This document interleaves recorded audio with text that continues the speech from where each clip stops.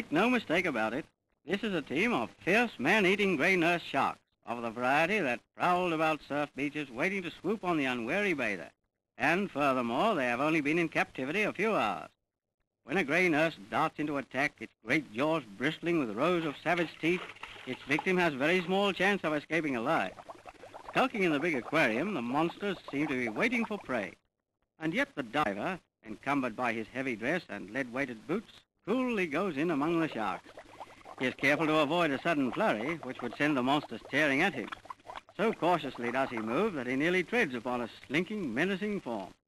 The sharks seem puzzled by this strange visitor. One scents his boots and leaves in a hurry. No, the diver's unhurt. He is simply reclining on the floor of the pool while a shark sniffs at him like a dog at a bone. The diver certainly got nerve. But what of the coolness of Fred Pye?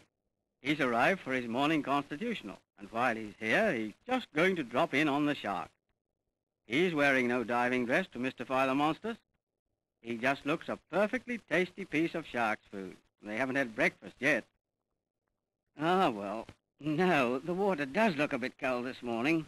Anyhow, here goes. Look out, Mr. Pye, you'll have to be pie for the sharks in a moment.